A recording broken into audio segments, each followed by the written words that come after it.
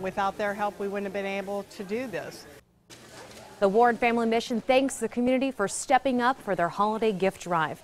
Thousands of kids in Trumbull County will have something to open on Christmas morning, putting a big smile on their faces as well as their parents' faces. But just a few days ago, it looked like so many kids would not have a Merry Christmas.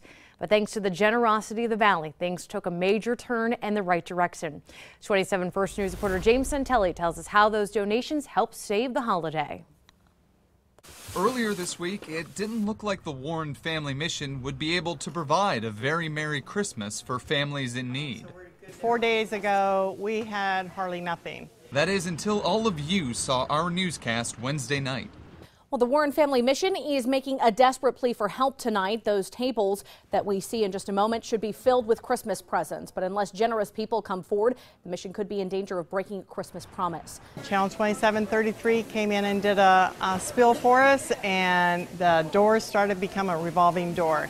And today you could see the results. Tables overflowing with presents, bags stacked up 10 feet high, all donated by people who felt the holiday spirit. We're just blessed because they came together and helped the people that need help. And all afternoon long, the Warren Family Mission was as busy as any department store. 1,000 people coming through, helping 3,000 kids make sure they get toys for Christmas. A lot of people say that, you know, there's a lot of negative things that happen here in Warren, but when you put that need out there and you let people know, hey, we're just trying to help the community, we've received, and I know the mission has received, an overwhelming response. Star Wars, Barbie, Frozen, parents could have their pick. Even Toys for Tots stepped up to give to the mission for the first time.